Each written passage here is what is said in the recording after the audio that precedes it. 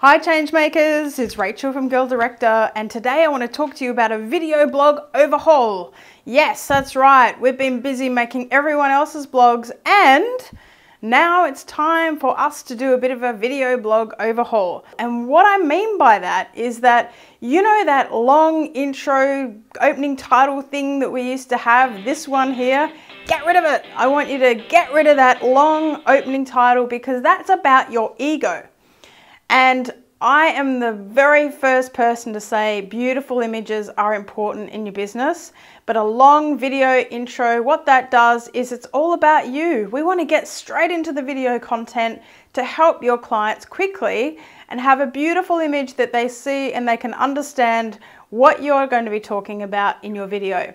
So get rid of that long intro if you've got one at the beginning and take it on, put it at the end. And at the end of your video, don't forget to always have a call to action.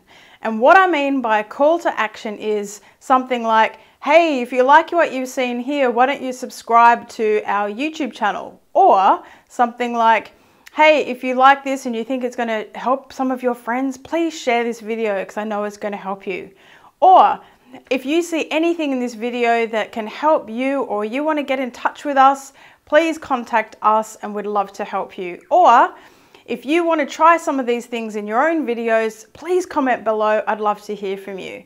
So these are all great examples of calls to action because you want to guide your customers and your clients and your audience to the next thing that can help them in their business and their life. We'll see you next time, and it's been awesome being here again, and I hope you like our new video blog design. See ya.